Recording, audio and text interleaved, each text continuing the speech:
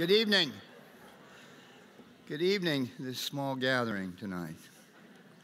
I'm Tom Staley, the director of the Harry Ransom Center, the home of the Woodward and Bernstein Watergate papers, and many other important cultural archives.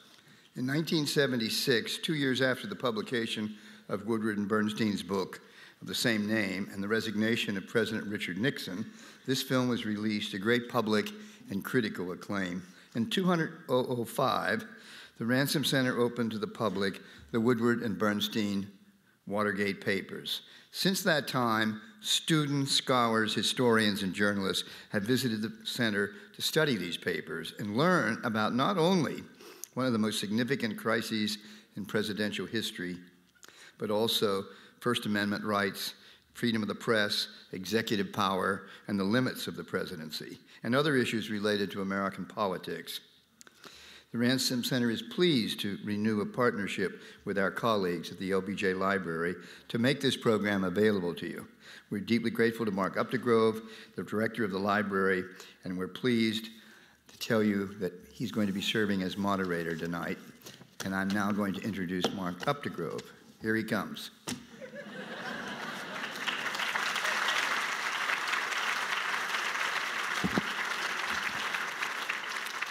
Thank you, Tom, and welcome everybody. In the 35 years since All the President's Men made its debut, it's become not only a classic film, but a film for the ages. And that's not only because of the remarkable narrative storytelling abilities from its producer and its star, Robert Redford, but because of the compelling story that he was able to tell, that of Bob Woodward and Carl Bernstein breaking the Watergate burglary story, which ultimately resulted in the resignation of our 37th president, Richard Nixon. At the center of this film, at its core, is a message. No man or woman in the United States of America is above the law. That message is as important today as it was in April of 1976 when the film debuted, and it's just as important as it will be tomorrow and for the ages. I'm going to run two clips. The first clip is the actual trailer that audiences saw around the time of the premiere of the film 35 years ago. And then we're going to see another clip of the intrepid reporters, Woodward and Bernstein, going to the home of their editor, Ben Bradley, and giving him a shocking revelation in the Watergate investigation. Let's run those clips. How are we doing, fellas? Not going to happen? All right. This is not anticlimactic at all, because what I'm about to say is going to change everything, and you're going to be very, very excited. Ladies and gentlemen, please welcome Robert Redford, Bob Woodward, and Carl Bernstein.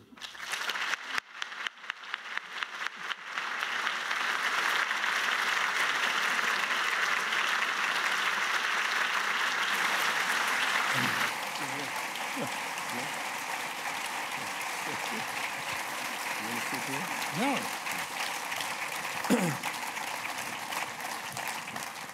That was terrific. Yeah, you know what? We saw, it was Rosemary Woods. That's who right. was, and all of a sudden it got erased. They got it. I can tell you, Woodward and Bernstein were this close to doing shadow puppets. Bob Redford, I'm going to start the questioning with you, and that is, I want to talk about how you got involved in this film. And generally, when a filmmaker gets interested in a project like this, he buys the film rights to the book, does a screen adaptation, and embarks on the project in that manner. It was very different for you. You got interested in this project well before there was a book. Talk about how you gained an interest in what Carl and Bob were doing. Well, it was a 4-year journey, and we don't have time to tell the full story, but the story is pretty interesting about how it came about, and I'll see if I can shortcut it. I had finished a film called The Candidate, And we were promoting that film on a whistle-stop train ride in Florida that the candidates always took as a ritual every 4 years. And the idea, since the candidate was about the message of the film, if there was one, was to that we are electing people by cosmetics rather than substance. And I was the guy. So at any rate, when it came time for the film, it was a very low-budget film because the studios weren't interested in politics as a subject matter. So we were trying to come up with a plan, and the guy had a plan, said, okay, why don't you take this train ride that all these candidates took, and that year it was Muskie, McGovern, Lindsay, Scoop Jackson, I can't remember who else. And what they would do, it was like a ritual that went all the way back to La Follette, where you'd stop at these spots along the way, and they would get out in the back of the train, they would make a speech, and then it would pull off. So the idea was to make the point that the film was making, that we would see if I could outdraw the candidates. And so we did this, and so the train started, and on the train was political press and entertainment press. So we were going to go from Jacksonville, Florida, down to Miami. And there was a whole plot, well, if this really goes well, then we'll go all the way in and have you be a write-in candidate at the convention. It was really, at any rate, so I'd go out in the back of the train, and I had these stats with me that said how many people came for the other candidates, and there was range from 500 to 750, maybe Lindsay, 1,500, and so forth. So when I went out there, they had done a whole advance thing. There was maybe 3,000, 4,000 people. So I would get out of the back of the train, I would thank everybody for coming, and I would say, God, it's such a pleasure to be here. It means so much to me that you've all come. And I'd just like to tell you all that I have absolutely nothing to say, and I do that, and the train would pull out. That was okay for about 2 stops, and then I got uneasy with it. I didn't enjoy it anymore. So anyway, I would go in between the stops and chat with the guys, and that was the political press. And this was July 9th, I think that was the date. Of 72. Of 72, yeah. And the break-in had been just a couple of weeks before. So I, like everybody else, didn't know a whole lot about it. And they were gossiping. They were buzzing about something with that event. And I said, oh, hey, what happened to that deal? I said, was that burglars? Were they Cubans? I couldn't kind of went away. What happened with that? And they sort of smiled and looked at each other and rumbled around. And I sensed that they knew something or suspected something. And I said, what's going on? I kind of pushed it. And what came out of it was that, no, they didn't think it was Cubans, and that the inference was that it maybe has something to do with the White House. Since I already had issues with Nixon, I was very primed to see something not go right with him. And so I said, well, what's going on? And then I said, wait a minute, you're going to watch me make a fool out of myself here in this thing, and you're not going to do anything about it? Then I got a lecture, and I was telling these guys, I got a lecture about how it works. And they said, look, it's both parties do it. It's dirty tricks, both parties do it. That's not new. Secondly, Montgomery's going to self-destruct. Nixon's going to win on a landslide, and nobody wants to be on the wrong side of this guy if we've been going after him at that time. Third, you have to go outside to run a story that it would take to run a story like that down. You'd have to go to a magazine or something like that. And most people of this summer are only going to be interested in whether Hank Aaron beats Babe Ruth's record. So I thought, I got very depressed by that, and I thought, I went home, and because of what they had said, I was curious whether it was kind of I felt it was kind of a cynical view, and so I hawked the newspapers at home. I was going to start a film the way we were in New York, and so I had 3 months before I was starting the film, and I watched the newspapers, and sure enough, nothing, and they were going to be right. And then suddenly this little thing appeared, and it had dual byline.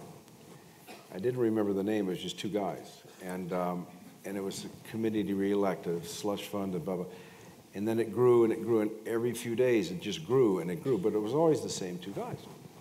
So I got all excited, and I thought, somebody's doing something.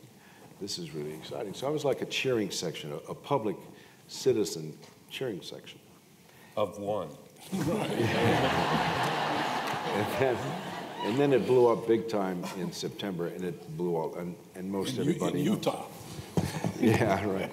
So anyway, when it blew up, and there was a glitch in a testimony with the grand jury testimony, and suddenly these guys were wrong, and Nixon did get reelected, and just 2 weeks later he got reelected, and I read a little story about a little profile of who the two guys were that caused all this trouble, and who were also wrong. And so when I read the profile of the two guys, their differences really interested me. I thought, gee, they're so different. Politically, they're different. Anyway, we don't need to go into why they're different, but they were different in many, many ways. And it also suggested the article that they didn't really get along that well, but they had to work together. And that's what got me. And I thought, now, that is really, I would love to know what that was like. How do those guys work together? So that's how it all started. And I thought, I would be really interested in making a really small, little, low-budget film, black and white film with two unknown actors that I would produce about their process. What did they do? How did they do it? Furthermore, there had not been a film to my knowledge that was about investigative reporting. There had been film about the journalism, but they were like Front Page or others, but not one about investigative journalism. And of course that interested me because I felt that it was through investigative journalism that we got to issues that were important like truth and justice. So I wanted to find out if I could get permission to pursue that. So I called Carl first, and I didn't get a call back, and then I called Bob Woodward, didn't get a call back. And I tried a couple of times, and then I forgot about it, and I started filming in New York, and then I would remember it. And finally, I got Woodward, and it was probably in November, late November of '72. And he was very chilly and wasn't too welcoming or friendly. And I said, hi, this is Bob Redford. And he says, uh-huh. Okay. And I said, I have an idea I want to talk to you guys about. I wonder if I could meet with you. Excuse me. He said, we're busy right now. Not a good time, maybe some other time. So he blew me off. I forgot about it. Then, a little while later, McCord wrote the letter to Judge Sirica, turning the whole thing back around again, and they were right. I called Bob again. I said, look, can you just give me a few minutes? I want to talk to you about this idea. So that was the journey getting to Bob. And I flew to Washington, and he and I met briefly, and he said, look, this is not cool right now. And he apologized. He said, we didn't know it was you. We thought we were being set up. Because we knew we were being watched. We knew we were under surveillance. We were paranoid. We were nervous and frightened. So let's come up to, we'll meet you after you're done with your film. They came up and we met, and I told them what I wanted to do. Well, by this time, things were moving rapidly. It was before the hearings. And I said, I don't know where this is going to go. And they said at that time, we don't either. We don't know where it's going to bottom out, but it's still going on. And I said, well, wherever it goes, I don't know where it's going to go either, but I'm only interested in this little piece of the puzzle, what you guys did that other people didn't do, and how you did it. And so that's how it all began. And then what came back was they were going to go write a book. The hearings then came on. They said, look, we'll make it possible because of our connection. They said, we'll make it possible that you can have the movie rights to this, but the rest of it, selling to a studio, will be up to the publishers. So I had to wait for 9 months while they wrote their book. In the meantime, the whole thing escalated into this giant national event with the hearings and then ultimately the resignation of Nixon.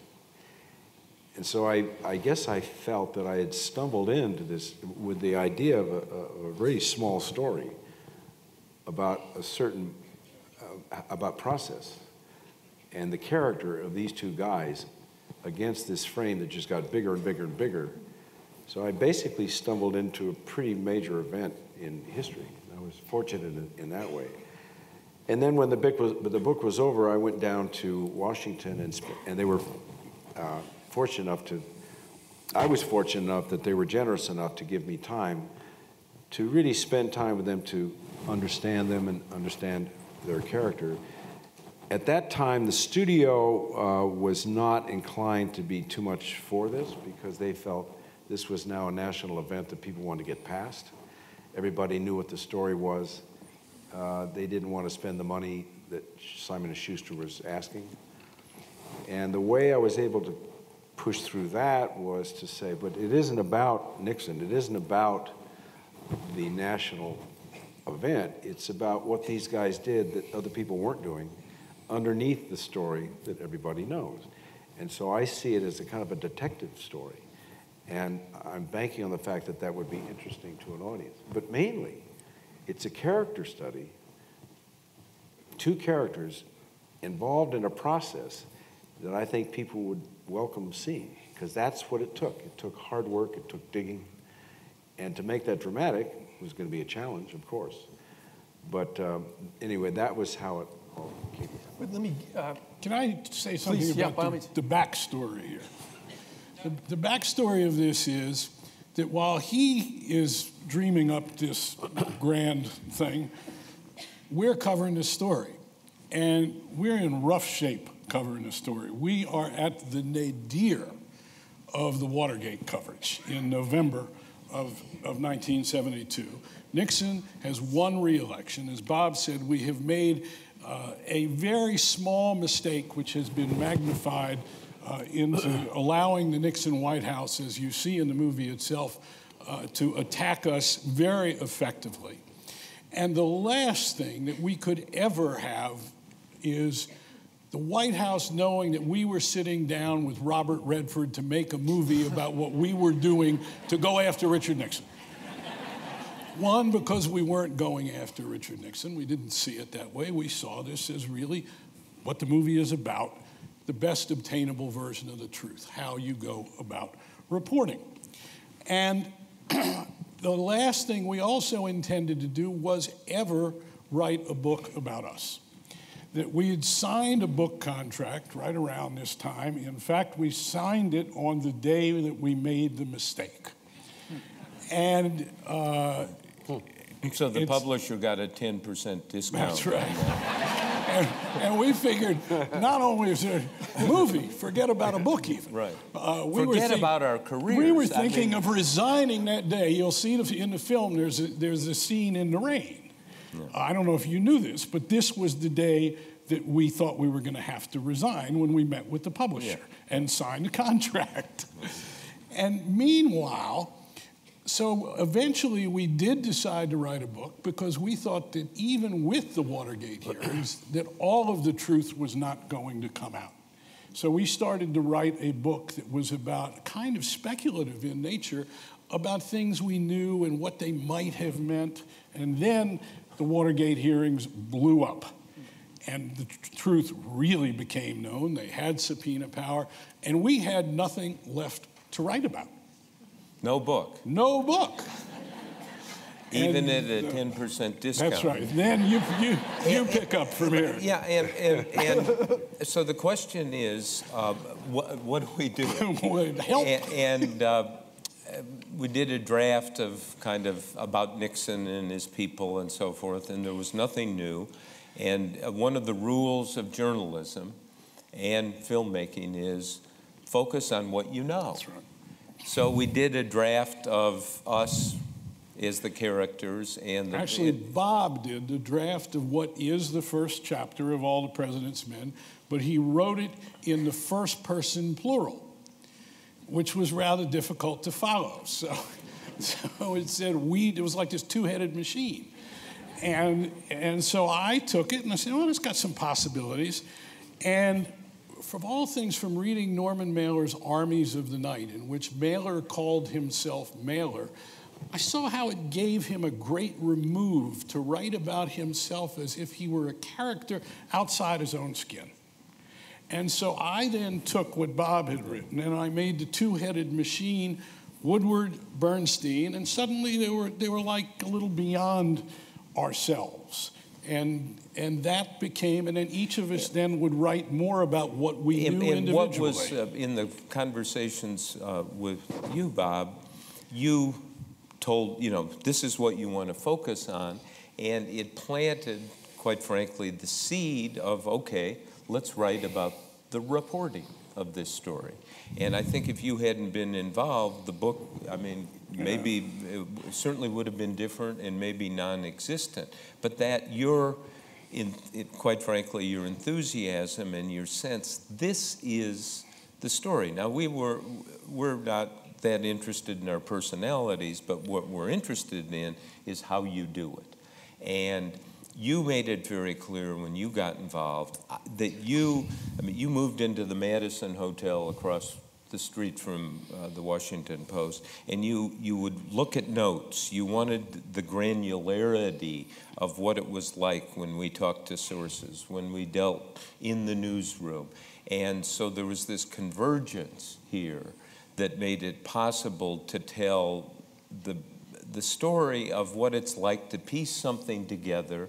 You have no idea what the ending is going to be, no idea whether there is even going to be an ending.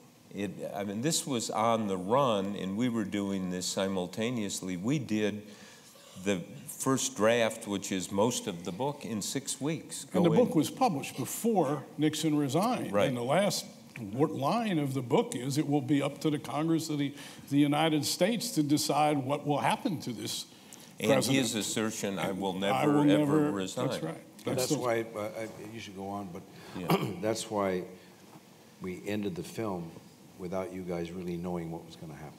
Yeah. Even though the public did. Yeah. Let me go back to something you were talking about earlier, Bob, that you were confident moviegoers would be engaged by this movie, but I think you mentioned that. Did you not mention that earlier? If I did, I lied. Well, you and Richard Nixon. Look at it, but the Watergate scandal rocked the faith of the American people in their government. And traditionally, you saw this during the Depression, movies have been a place for escapism.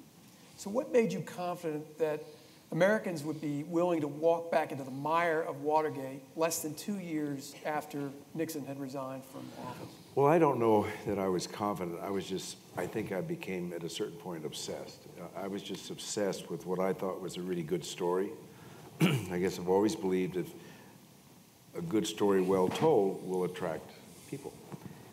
How many people, I don't know, but I just felt that there was a story underneath the story that people thought they knew. But the challenges and the obstacles were huge, and I won't go through all of them, but starting with the fact the studio did not want to put money up for that sale because they felt the American public didn't want to hear any more about it. They were angry and humiliated, and it made America look bad, and blah, blah, blah. You don't want to go back there, and so I had to try to convince them it's not about that. It's about something that they don't know, and what it took to get to that. And if they don't know it, then it's fresh and new. And then it's my job to make it exciting and dramatic. And the other obstacle was there's no shoot up, nobody gets shot.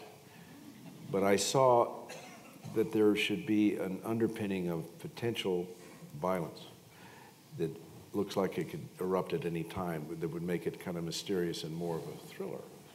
And then there's the other problem of getting access.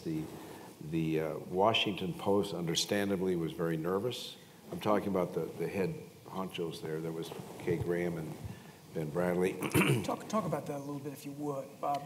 Well, they were, Kay Graham, understandably, was protecting an enterprise that she mothered. And she thought, because Hollywood had a reputation of screwing things up and so forth, of historical interest, and so she didn't want the film made. And so Alan Pakula and I had to go to her and try to convince her that we were going to do a good job and we were going to be accurate and as authentic as possible. And she just couldn't go there. And so she begged me, she said, look, I beg you, first of all, don't make the film, but if you're going to make this film, please do not use the Washington Post name. I don't want anything to do with it. Don't talk about me, and don't use the editor's name. I said, well, What am I going to do? Call it the Daily Meanwhile, Bugle? there was a best-selling book that had laid out the whole thing. That's right. So that took a while. And then Ben Bradley was a smart, shrewd, tough guy who was intrigued by this, but he wasn't about to let things go awry. So what he did was, while Pakula and I were across the street trying to get as much accurate information as possible and really studying the Washington Post, he had the style section do a piece on us next to him. And I thought, what the Yeah. and so I said, okay, I get it. It's so, called transparency. Yeah. Yes. Now, there is a wonderful story about how, you mentioned Bradley, how you got Jason Robards to play Bradley. And you're looking for somebody to take that part because he's integral to the coverage of Watergate, to our book and the movie. And Jason Robards, as I understand this, was a friend of yours, somebody that you went way back with, and it was a low point in Jason Robards' life. Right. And so you called him up and said, look, we want you to play Ben Bradley, come look at the script, and we're going to pay you $50,000 to play the role. And at that time, for Jason Robards, that was big money. So Robards comes in, they give him the script, he takes it home, comes back to see Alan Pakula, the director, and Bob the next day, and said, I read the script. I can't play Ben Bradley. And he said, why not? I said, I'm going to quote here, because all Bradley does is run around and say, where's the story?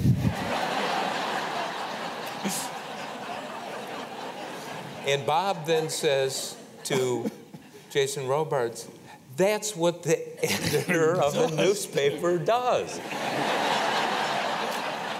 And Robards is kind of deflated. You mean that's all? And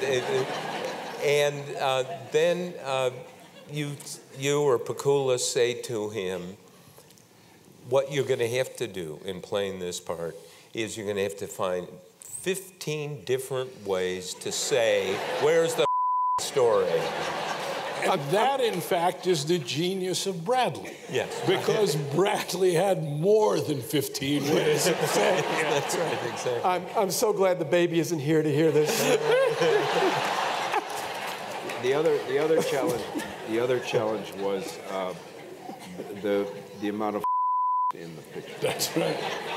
That were figurative and not literal. It's fact is, interesting. he said that all the time, but that made it R rating.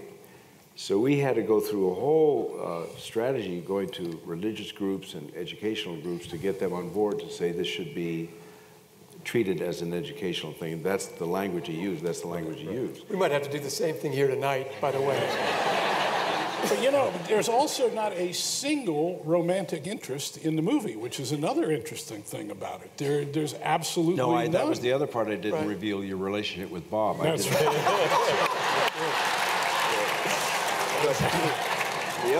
The other thing... That's why we were worried about the we. Because the opening scene...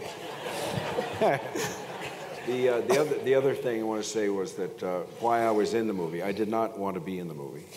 I thought that would distract because these guys were unknowns and it should be played by unknowns. So when the studio finally said, okay, we'll buy the rights, but then they said, you got to be in the movie. And I didn't really want that, so, but that was the deal. So then I went to somebody, you know, of my level, and I went to Dustin Hoffman, and that was that. Now, the next difficult part was trying to find out as much as I could about Bob and let Dustin work on Carl. Carl, at least in those days, was more outgoing.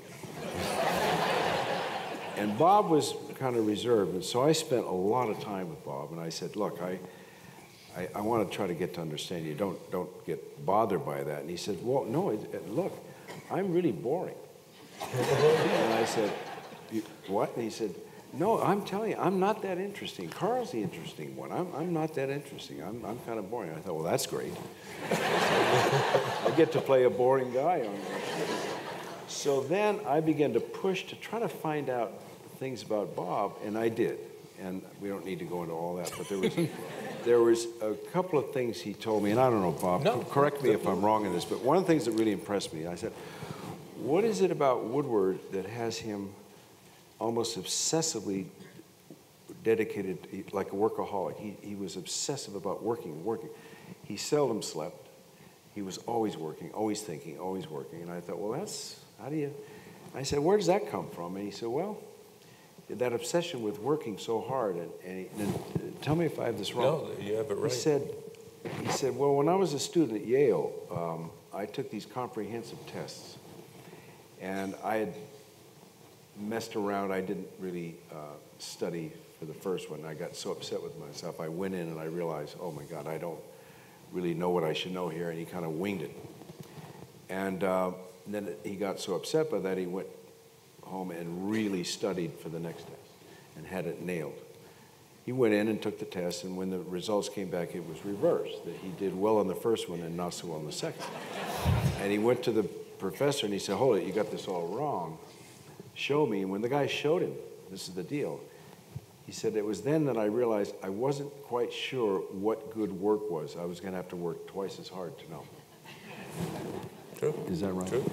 And you're being generous when you said on the second day where I thought I'd done well, I'd actually flunked it. Oh, geez. But on the first day, when I'd winged it and kind of talked in written answers in general terms, I got the highest grade you could get. And so I had a perfect score and a flunk. And, you know, that was painful. Well, I can relate to that. I mean, I flunked everything I was going to say. But the two dropouts in Woodward. Going back to these guys and tipping my hat to them, it was going to be very hard to break through the predisposition that Hollywood was going to screw this up. And so we were going to work harder than ever to be as authentic as possible, to be detailed as possible, because I thought this is really a story where detail becomes very important. But we didn't have, the original draft had not worked, the script, and that writer went on his way. And so there was very little left of that draft that we could use. So what happened was that Pakula and I were trying to cobble together as much accurate information as possible. Had it not been for Bob and Carl being so generous, they didn't have to be. They could have shared the other view of the other people and said, well, we're not going to. They shared their notes. And in those notes are a lot of the script for the film, like the scene with the bookkeeper. Yeah, that are now at the Ransom Center, those exact notes. But in the process, you showed us the first draft, and Carl and his then girlfriend, wife, Nora Ephron, decided they would... Now ex-wife. Decided they would work on some suggestions. And I said, well, you might as well do a whole script. So you and Nora did a whole script and brought it over to you, and you read it, and I think your comment to Pakula was, gee, Errol Flynn is dead. Because all of a sudden, he'd been reincarnated in Carl Bernstein. Everything but the sword. You know, we ought to explain, though, thank you, about the Washington Post trepidations about this movie. Because you came to us, and the two of us sat there for a couple weeks saying, well, should we do this? Should we really do a movie? And people who knew us said to us, you guys always knew you were going to do it. And that might have been true, I don't know. But we said, okay, we'll do it. We then went to the Washington Post, and as you found, they were a bit horrified. But from their point of view, especially Katharine Graham, the publisher of the Washington Post, who had been the most courageous publisher probably in the history of modern journalism as a result of what had happened, and you see it in the movie, and you see this courageous editor. They had just been through a 2-year experience where the future of the newspaper was in doubt daily, where the head of the free world was determined to bury this newspaper. They had come out triumphant. The President of the United States had left office in disgrace, and she was standing atop an institution at the top of its game. So the last thing from her point of view that she wanted at this point was, why the hell take another big gamble on Hollywood? We could screw it up after having done this thing. And I'm not, that is part of what was behind the reluctance. I understood that. And there was a scene that you were going to do between yourself and somebody playing Katharine Graham, which is important in the book, where she really says, look, I want you to get to the bottom of this story. I don't care what the consequences. And you were going to shoot it, and she said, no, absolutely, I can't be in the movie. And then she saw the rough cut of the movie, and she said in her own way, is it too late to shoot that scene? You know, I'll tell you just quickly about that scene. I really liked that scene a lot, and because she was part of the picture, and I did think she should have a role in it. And so we wrote this scene that Geraldine Page was going to play her at that time. That was 35 years ago, where we compressed what was in the book to make it kind of tense and mysterious, where Bob and Ben Bradley go upstairs because she calls for them. And the scene, and she says as he walks in, and Bob's nervous, obviously, and this is all right around this deep throat stuff. She says, what are you doing with my paper? And Bob says, trying to get to the bottom of it, get to the story. She said, yes, I want that. And goes on just for a little bit longer. And then she says, and this deep throat, what is that? And he says to her, that's my source. Oh, and she says, and do you trust this source? Yes, I do. If I asked you to tell me who Deep Throat was, will you tell me?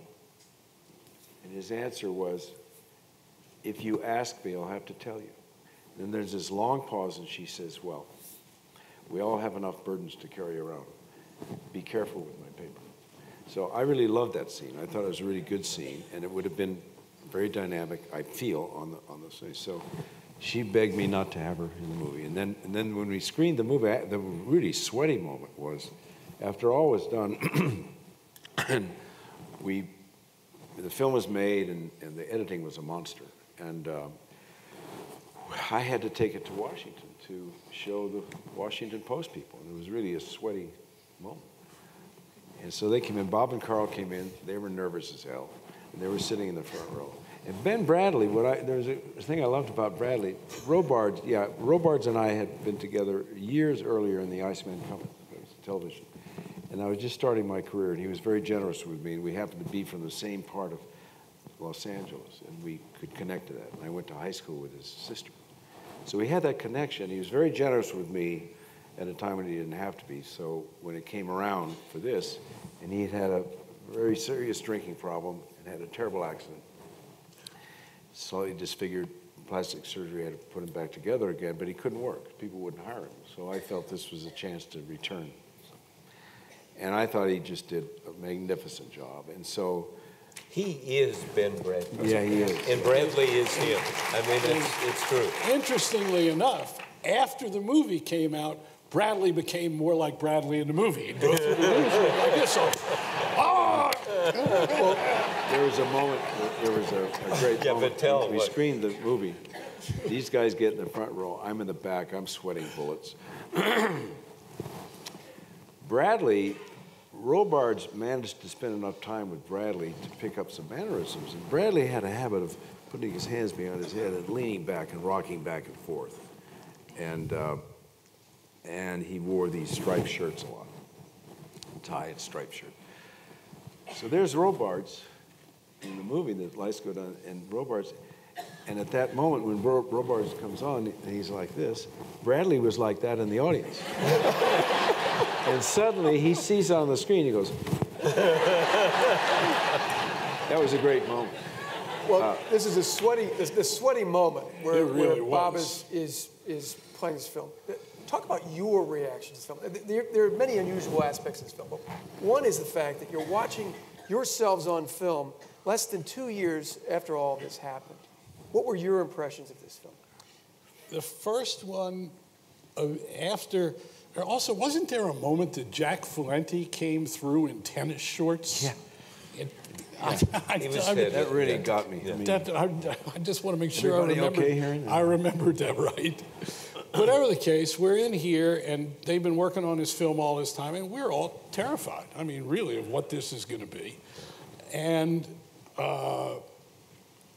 this film starts to play, and I certainly started to gradually relax a little because it became evident, hey, this is about the process of journalism.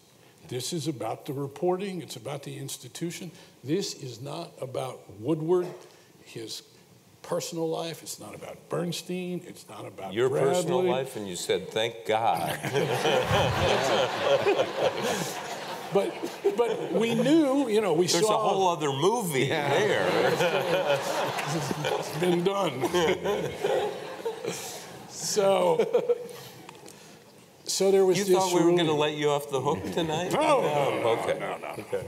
But this great relief. But also, I felt great about the institution at the end of it. I'll tell you about, I think it was 6 years ago. What was your reaction? Yeah, well, let me tell it this way. 6 years ago, there was a screening at NYU of the movie, and I hadn't seen it for 25 years. And my wife and I took our 7-year-old daughter, Diana, and she's sitting next to me during the whole movie, and she's squirming. I thought, oh, this isn't a good sign. And after it's over, I said, well, what did you think of the movie? Now, she's going to school in Washington, so she talks like one of these policy people. So when I said, well, what do you think of the movie? She said, A,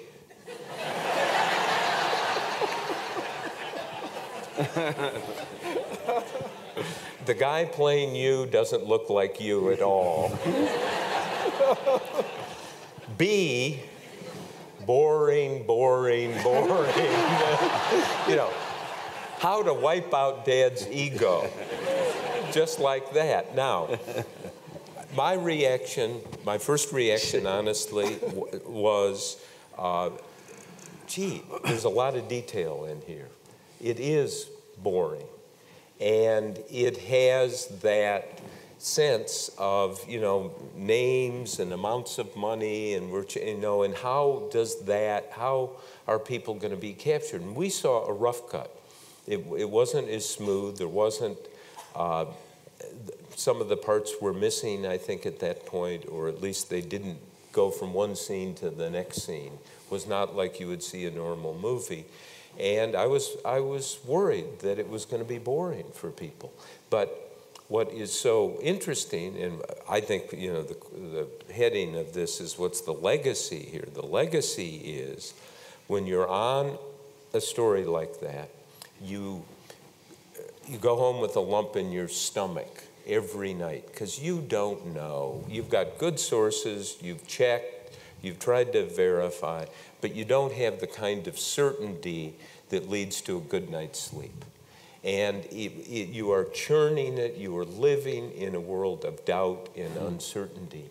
And that is so captured. That's right. And so that is what newspapering in the end is about. You are dealing with a government, Nixon, and right up through, Bush, Obama, incredibly secretive. It's very hard to kind of crack it and get inside and get the reality. And so by telling the story of what happened to Nixon from the point of view of the Washington Post, no one plays Nixon.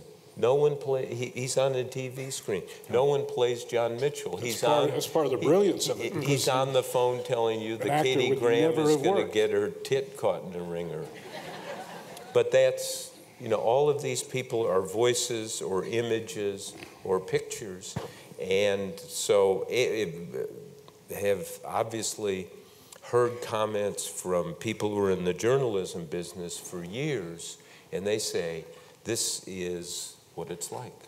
There was another thing that what we do have in common is when you talk about doubt, every artist I know of, including myself, lives with doubt constantly. You never know if what you're doing is good enough. In fact, you keep telling yourself it isn't. You doubt things that you do, but you do it out of passion, out of instinct, out of whatever. So I think we have that in common. A couple of things I might add to this thing that happened. One was when the film was over, we were rushing to go into distribution, and there was no time to do a trailer. And so we couldn't, and as you could see tonight, I'm glad you showed that trailer. We were continuing the tradition. Yeah. But what happened, we had a photographer who was a photographer that had covered the political scene, named Stanley Tredick. And he had covered the political scene. He knew how to capture this, the feeling of it. Well, he had done a lot of photography on the film. We didn't have time to put together a trailer. So what we did was we came up with a new idea where we take voiceover, we do clips of pieces of dialogue from the film and run it over fast-moving photo images. So there was no live film footage, and we used that as our trailer. And that was kind of a new thing. That was exciting because it worked. Second thing that kind of it excited me, but eventually didn't work, was I thought, how are we going to start this movie? I would love to find a way to jar the audience. They came up with this idea whereby, for those of you who've seen the film, it begins with the typewriter keys hitting the paper in a macro shot. June 17th, blah, blah, blah. So I thought, well, what if we run some film and we run a certain amount of seconds of film over white paper, and then I will try to see how much time an audience would wait to see a blank screen before they get uneasy. Like, come on, let's go. So the idea was that the curtains would be pulled back after intermission, the audience would come in, the lights are on, and there's a blank screen. From the time the audience got seated and the lights were coming down, we were running film of just the paper. But it looked like just the screen with nothing happening on it, but it was actually film running. So the curtains pull back, there's actually film running on the white paper, but to the audience it looks like nothing's happening yet. So the question was, how long before we had to figure out how many seconds we would run film on this white paper. So I would go to theaters and imagine an audience sitting there after the lights went down. The lights are down the screen, and there's nothing happening. Well, at some point, they're going to go, hey, they're going to start that stuff. At that moment, when they start that, wham, it would go live. The film would have been running. So we figured that it would be 18 seconds from the time the lights went down and nothing was happening. The audience would start doing that. So 18 seconds from the film running to the typewriter key. And so it's the J from June that just shoots up and so, like a cannon shot. Well, I'm going to say, I always thought it was meant to sound like a bullet. Yeah. That was part of the idea, was to give the power. Well, that was. But it was also meant to shock the audience. So therefore, the thrill I got was when we previewed the film. I can't remember where it was, I think somewhere in Connecticut or something. I sat there, and sure enough, thing, because we had to talk to the theater owner, make sure they did the curtains and all that stuff. So thing goes back, the lights go down, and just about 17 seconds in, hey, what? Boom! And the audience jumped, and I thought, that's really a good feeling. The problem with it is that that was about the end of it, because theater owners didn't want to mess around with pulling curtains back. And there's an interesting, this has to do with Bradley as a manager. Carl and I were on the Metropolitan staff, and when we were first told that it looks like the dimensions of this are greater, that there'd been wiretapping, maybe lives were in danger, Carl said, we've got to go see Bradley. Skip the chain of command totally. And you called him at 2 a.m. at home. We have to come see you. And so we go to his house, and he comes to the door in his jammies, or what, a bathrobe or something. And then we say, we can't talk in the house. We have to come out on the lawn. Like we're totally crazy. Right, and it was, in the middle of the night, you're going to take me out on the lawn in my underwear? And, you kind of think, is he going to call the guys with the white coats to have these guys hauled off? And we tell him that this is all going to explode, that the dimensions are much larger. It involves parts of Watergate, the intelligence community, which we learned, which came out later. And Ben is kind of disbelieving and, what the hell's going on here? And we've totally circumvented the chain of command. But in the movie, after we're done, he says, okay, you have to go back, take a bath, and then get back to work. We've got a lot. And he says in the movie version, not much is at stake here, just the future of the country and the First Amendment and so forth. And I remember seeing that the first time and saying, I don't think Bradley said that. I remember him saying something along the lines of, a very private part of our anatomy is on the chopping block. That's right. And you better get it right. That's exactly right. Okay, that's what he said. No. See, we both thought he said that. That was later. Oh. Or earlier. And so I had this memory of the chopping block, and then every day we remembered the chopping block. That's right. And there's no mystery about the private part of the anatomy either. And then this version about this speech about the Constitution and the future of the country. So I went back, and we kept notes to find out what he actually said. And what he said after hearing all of this was not what we remembered and not what is in the movie, which is incredibly accurate. What Ben said is, what the hell do we do now? Right. And if you think about it, it's exactly the right thing to say. We were in a new realm. Bob talks about doubt and uncertainty, and that he as a leader was willing at that moment to say, I don't know what the hell we do now. And this is all new. And what's not in the movie is what happened the next day, because it is the one day that all of us at the Washington Post went nuts. Yes, that's right. We got to the office, and the first thing we know is we were told to go up to Katharine Graham's office. And we went up to Katharine Graham's office, and we were then taken up to the roof. Right.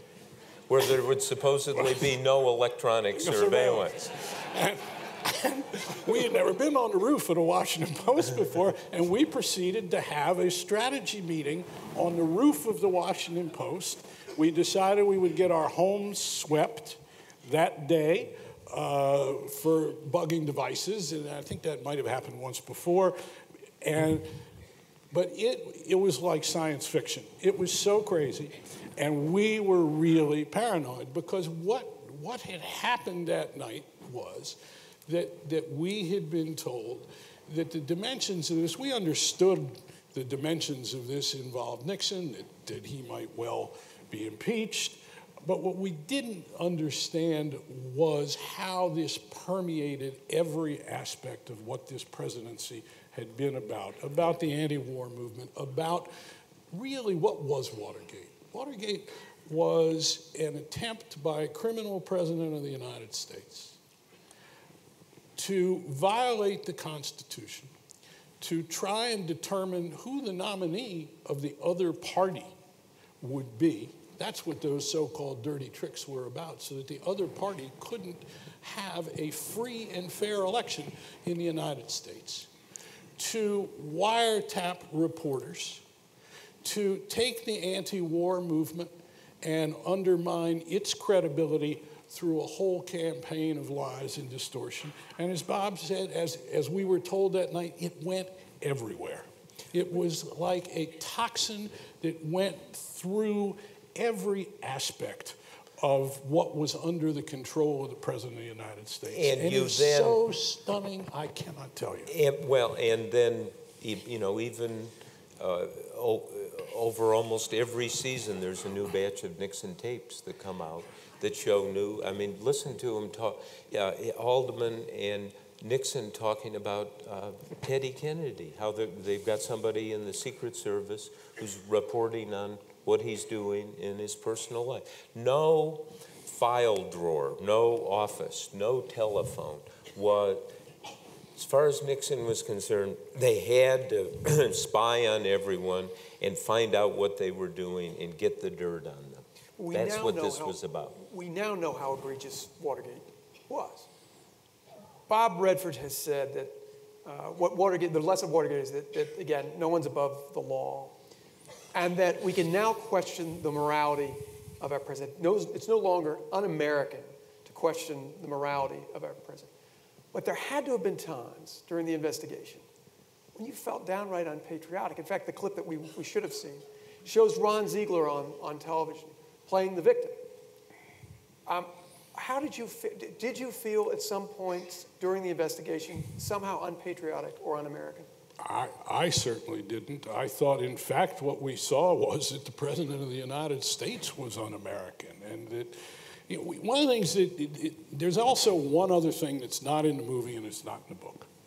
And that is that, and we should have put it in the book, and we didn't. And, it's not too late. Right. So about 8 weeks after the break-in, we had discovered this slush fund that paid for the undercover activities at Watergate, other undercover activities that had been controlled. We knew then by, among others, John Mitchell, who had been the Attorney General of the United States, was the person closest politically to Nixon. And every day, Woodward and I would go into a little vending machine room off the newsroom floor and prepare for our meeting with the editors. It was a good cop, bad cop routine, and as I said earlier today, you can imagine who was the good cop and who was the bad cop. And on this occasion, I put a dime in the coffee machine, and we were talking about how we were going to handle this Mitchell story and this secret fund and what it meant. I put the dime in the machine, and I felt literally chill go down my spine and my neck. I turned to Woodward and I said, "Oh my God, this president is going to be impeached." Woodward turned to me and said, "You're right. And we can never use that word impeachment in this newspaper office because somebody here might think we have an agenda." I mean, we were really there to cover the story. It was not about animus to Richard Nixon or anything else. Yeah, in direct answer to your question, I never felt unpatriotic. Yeah. I felt just the opposite. Yeah, opposite. I mean, the idea that some people took a position, oh my God, we can't stand to know this. My attitude was we can't stand not to know. Yeah, and that it's exactly, so there was never that question. There also is the question of risk. And we've thought about it and talked about it over the years, our careers were at risk, but they were just beginning. The real risk was Bradley and Katharine Graham. They had to be absolutely right. They had to be careful. And what they did, because they supported us, we lived and operated in a bubble. It was that newsroom, it was going out to meet in an underground garage or to go out and knock on doors or go see the bookkeeper or Hugh Sloan, the treasurer. And there was never any sense that, I mean, they absorbed all of the risk. We didn't feel endangered the way they did. Yeah, that's right. Because they were going to close down Katharine Graham's newspaper. We learned later one of the secret strategies was to get people to challenge the FCC TV licenses that the Washington Post company owned, and they did. A bunch of Nixon people did this, and the stock, which had just gone public, was in the toilet because of that. And so there was business side jeopardy and journalistic peril in all of this for them, and they're kind of going journalistic peril beyond the Washington Post, too, because you had the great precedent of the Pentagon Papers, this same administration, in which it had been shown, the Nixon administration had shown how far it was willing to go to suppress the truth, even about previous presidencies in Vietnam. The press had won. And the claim in Watergate, once again, was that we were endangering national security. Kissinger was getting up every other day and saying we were emboldening the enemy in Vietnam. And the Soviet had they succeeded, the effects, and that's why that piece of Bradley's speech is so great in the movie. Yeah, it is. Because it's absolutely prophetic. Back to a movie you talked about earlier, Bob, which is The Candidate. And Candidate takes a very dim view of politics. Clearly, you can't look at politics in a very bright way with all the president's men. And you recently said that your view of politics is so dim, it's almost black. I'm wondering, has there been a time between the middle 1970s when you did those films and today where you were optimistic about our political system?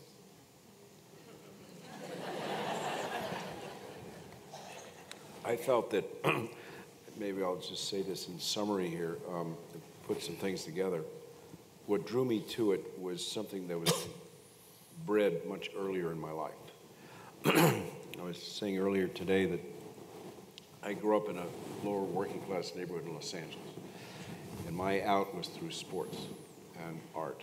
And I remember there was a lot of, it was at the end of the Second World War, just after, there was a lot of sloganeering. And the big one that hit me, there was a lot of sloganeering, which I understood. You know, we were in a very patriotic mode. We were winning the war, just won the war. People were coming home. All this sloganeering. It was a red, white, and blue time. And I remember being told it isn't whether you win or lose. It's how you play the game that's important. And through my own experience in sports, I realized that was a lie. That everything mattered in this country as to whether you won or not. It was a country that was really kind of obsessed with winning. And so as a kid, I would have they would give these tests. I don't know what they call them now. I guess maybe SATs or something like that, but it was called the Iowa test when I was a kid. And they would go through, you had geography, you had this, you had that, you had science, math. And one page was dedicated to what's wrong with this picture. And I couldn't wait to get to that. And I always got it because they would show you a picture that was so perfect. There was a woman standing on a porch with a broom, talking to a mailman 2 steps down. The house was on a corner. Across the intersection was a school bus parked. Everything was perfect. And you just looked at it and you said, well, there's nothing wrong with this picture. Everything's fine. But when you really looked at it and you dug deep into it, you realized she was only wearing one sock. Or there was only one O in the word school bus. And I used to get so excited about that. Now, why? I don't know, but you put two things together, being told certain things where the truth was maybe underneath that. And also, that the picture you were given, is that really the picture that's true? So I think that led towards this film, that what's the story underneath the story we think we know? And as somebody asked me not too long ago, they said there was an anniversary of All the President's Men, the book. And I said, well, For me, now that I've grown older and I can look back over my life and time and look back at history, I guess I can say I feel sorry that America doesn't seem to learn from its own history. It doesn't have enough of an interest in its own history to learn from the mistakes it's made to correct them. As a result, we keep repeating them. And these repeats keep happening. And so therefore, in my lifetime, we came out of the Second World War. In my memory, it had the first scandal being the McCarthy hearing. And then came the assassination of our president, the shock to our system, our belief system, the shock of the quiz shows that were ripping the entire country off for the sake of money. Then came Watergate, then came Iran-Contra, and then the last several years. So I look at that from a treetop position and I say, this keeps repeating itself and it's always the same reason. It's always a greed factor, self-interest, something like that. And what gets threatened is the very staple of our country, the Constitution, the rule of law, and so forth.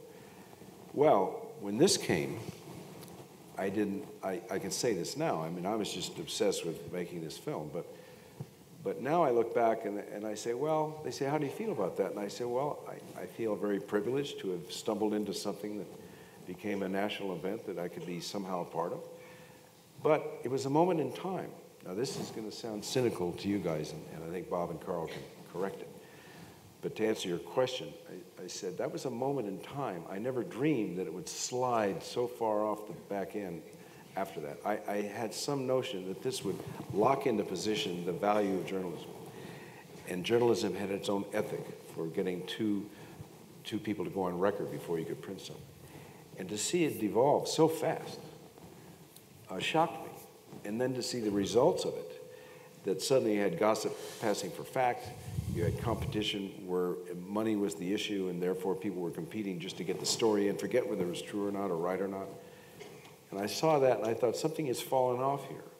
So when you ask the question, I guess that's sort of my answer, the perspective of how valuable journalism is and how valuable good journalism is and how much we need it. Now we're in a whole different world, a whole different condition of the internet creating a whole other change is the only thing that really is going to happen. So we're in this big change. My hope is that the Bob and Carls, I don't think you can make this film today because everything's sort of known already. The candidate you couldn't make today because we know what happens behind the scenes. So my hope would be in this new generation coming, which I have very high hopes for, and the new condition we're living in, that we can bring back what Bob and Carl in the Washington Post did at a very key point in our history. Your film is very important, and this story is so important because it shows the importance of the Fourth Estate as another check in the balance of power. So my question to you, Carl and Bob, are we still, as Bob was talking about how the landscape of media has changed, is the Fourth Estate still in a position to do that, or in as strong a position to do that as it was in 1972 through 1974? I think that what has changed is the landscape of the United States. And that means the people of the country as well as journalism, but particularly the culture itself. That to a terrible extent, what Bob Redford is talking about is people in media, in quotes, giving readers, viewers, consumers what they want. And what people want, more people want today, I think, in this culture, instead of real news, instead of the best obtainable version of the truth, instead of traditional standards of what's important and what's relevant and what's contextual and what's truthful, too many people want, and we supply, too much of information that is merely intended to confirm what people already believe, the ideologies and prejudices that they already bring to the national debate or to the local debate. So that truth which really, what is reporting, good reporting really about? The best obtainable version of the truth, is devalued in the culture itself. And you can't separate journalism from that because we're somewhat reflective of that culture. And at the same time, there are great reporters all over the place, in newspapers, even with the stripped condition of the print press today, in magazines, on the internet, in new institutions like ProPublica, which just won the Pulitzer Prize. The question in my mind is, if this story, Watergate, broke today, how would people receive it? And my tentative guess would be in a very different way, because what happened in Watergate was the American system worked. The press did its job, the Congress did its job, the judiciary did its job, the Republican Party did its job and insisted that a president of its own party had to leave office. Would that happen today? So I think those are the questions that become relevant. But here's, I think, real quickly to answer, the remedy for people in the business of journalism, book writing, whatever you're doing to try to find out what happened, is to just stick to it. Absolutely. I mean, there have just been too many times over the decades where I realized, you know, we just aren't so smart. We miss all kinds of things. We could have missed what happened in Watergate at 25 points in the story, the evolution of it. The thread of disclosure could have just been cut. You didn't go see the bookkeeper. I didn't meet Mark Felt in the White House when I was working in the Navy. All kinds of things might have happened. And you get things fixed, and I want to tell this anecdote. 30 days after Nixon resigned, Ford is president. Some of you may recall. Ford went on television early on a Sunday morning announcing he was giving Nixon a full pardon for Watergate. Now, of course, Ford went on television early on a Sunday morning hoping no one would notice. But it was noticed. But not by me. I was asleep in a hotel room in New York, and my colleague here called me and woke me up and said, "Have you heard?" And I said, "I haven't heard anything." And Carl, who then and now has the ability to say what occurred with the fewest words and the most drama, said, "The son of a bitch pardoned the son of a bitch."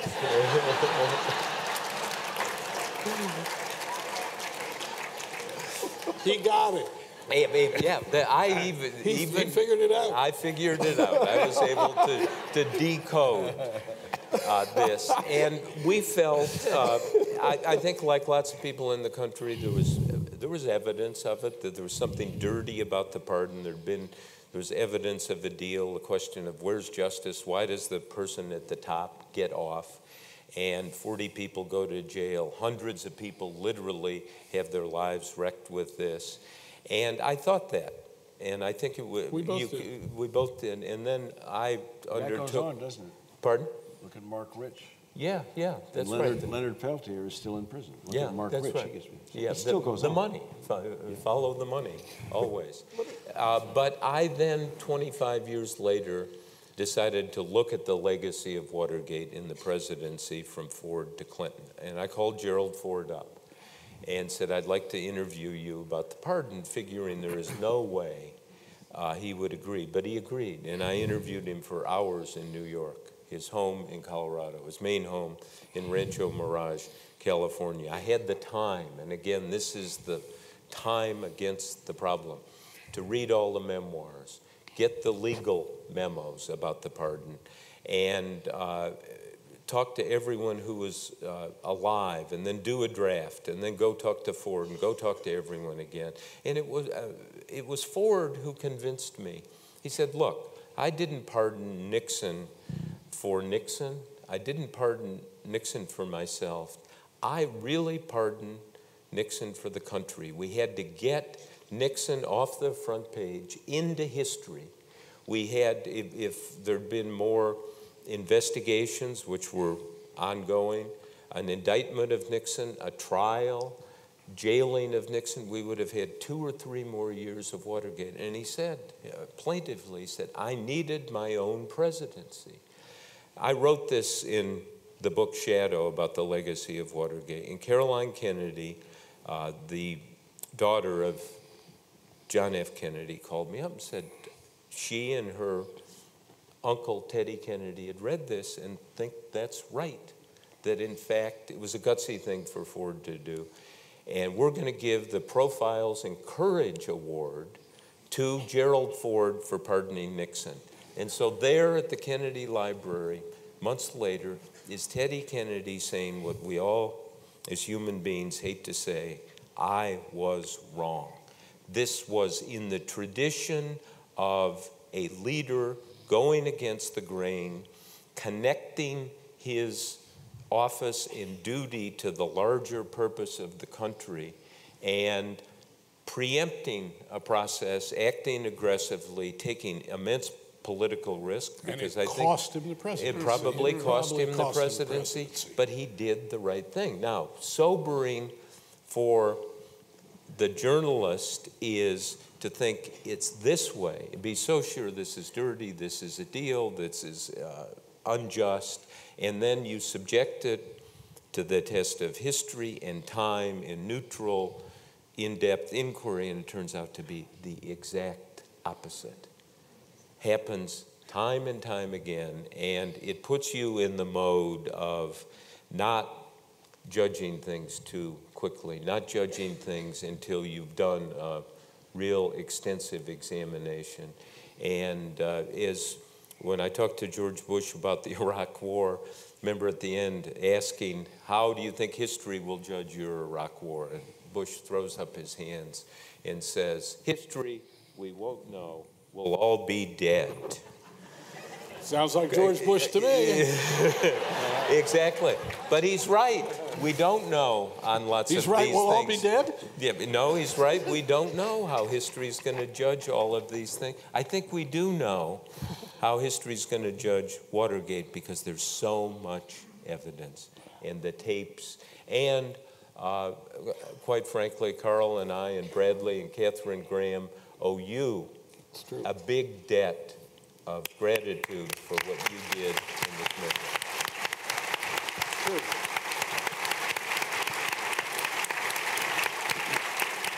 Let me go back to, you talked about the pardon. Let me go back a month to the climax of the Watergate story, which is August 9th, 1974, and the resignation of Richard Nixon, the first president to resign in the history of this country. What did that feel like? You know, kids throw around the word, my kids, awesome all the time. And I remember feeling this incredible awe. And Bob and I were in the office, and we watched that speech. And the Post handed out bologna sandwiches for those who wanted to stay that night, remember. Catherine, the first thing, Catherine Graham came downstairs, and she said, no gloating. Let me tell you, there was no reason to gloat. Yeah. It was a moment of such awe that the system had worked, and we had been a part of that working. And the right thing had happened. I would think it would make you rejoice and be sad at the yes, same time. That's absolutely right. That's absolutely. And also, one of the things I think that led to the next book, which was The Final Days, which is about Nixon's last year, was a sense of empathy for Nixon. That this was also the next part of this story, and it continues today, is a great human story about this tortured man. And Bob was just, we've both been to the Nixon Library. Bob was just out there the other night. Why don't you tell him a little bit about that? But what, that day, he went on television on August 8th and said, I'm resigning, and then did it on the 9th. And he had in the East Room of the White House, his staff and friends and cabinet officers and so forth. And some of you may recall seeing this because it was live on television. He had his 2 daughters, 2 son-in-laws, wife standing there, and there was no text. It was Nixon raw. Free association. Free, talking about his mother, his father. People in the staff were sitting there in the front row, just, you know, really worried that he would be the first person to go off the edge psychologically on live national television, because he was churning. It was emotional. But then, in this, Nixon should get some credit for. He kind of waved his hand the way he would do that, like, here's what I called you all here to say. And then he said this: always remember, others may hate you, but those who hate you don't win unless you hate them. And then you destroy yourself. Now think of, that's the code. The piston in the Nixon era was hate. It was driving everything. And the day Nixon had to leave, amazingly, the self-discovery, the discovery of what happened to me, and to be able to get up and tell the world, don't hate. It will, in the end, get not your enemies, but yourself. Bob, you talked about the great antipathy that you've had for Nixon for many, many years, well before he entered the White House. He doesn't appear in your film except on television. Did you ever have feelings of sympathy for this very tragic figure? No. No, I didn't. What Bob is saying, I completely get, and I think it's great. But he never earned my sympathy because he was so full of self-loathing, and he carried that vibe with him. But the reason I had a problem with Nixon was when I was a kid, I received a sports award during Boys Week. And I was about 13, and the governor was Earl Warren, California, and Nixon was the senator. And I had heard my dad talking at the dinner table. I was going to school with the son of this guy, Murray Chotiner, who was the alderman to Nixon early in his life when he was in Congress. The hatchet man. Yeah. Yeah. And Kenny, the son, was in my class. And so my mom was a friend of his mother. His mother was very sweet and nice. My mom liked his mom. My dad was railing against Murray Chotiner because of what he did designing the Helen Hagen Douglas hatchet job. All of that went past me. I didn't care much about it. I was too young. I was too interested in other things. But when I went to receive this award, you walk across the stage like you do during a graduation at high school or something, and they were up there talking, and I wasn't paying any attention. And when I went in, he would greet and give and greet and give and so forth. And came up and he handed me a ribbon, and he shook my hand. And he says, "Blah blah blah," and I was struck by this such a dark vibe I got. And it was nothing more. It was purely visceral, but it was really just woo. And what I felt was total artificiality in the man, and something dark and something unpleasant about the guy. That's all I could say. So, I hope there's a photo of that, of Nixon giving you the, anyway, I'll bet there is someplace. In terms of being on the civilian side of things, these guys are reporters. I'm not. I was on the civilian side, seeing what happened and how he treated people, and the self-loathing that was at the heart of this guy that manifested itself in so many of the things these guys have talked about. Because I was a citizen at the receiving end of that, and you could see through it, I was not sympathetic. And so I think that was a wonderful exit. I wonder if he really felt that, and he went to his grave with that. Then there's some retribution there. That would be great. But during his time, my time, I was not sympathetic. Well, interestingly, I mean, the evidence available is it was a real fleeting moment of recognition, because 2 minutes later, he was like that. getting into the helicopter, and there ensued for the rest of his life a campaign to declare that no, everything he did was absolutely in the best interest. The only time he ever talked about the best interest of the country was after he had left. If you listen to the tapes, what's so extraordinary about the tapes, as awful and toxic and poisonous as they are, is what's not on the tapes. Not a single instance where Richard Nixon, not to mention Henry Kissinger and some others around him, at no point does one of them, but especially Nixon, say, we ought to do what's best for the country. Not once. We have outside of this auditorium a number of pictures from the high points in the life of this now 40-year-old institution. And I can tell you I'm very eager to put up a picture of this evening of you all and the wonderful evening that you've given us tonight. Thank you so much for being here.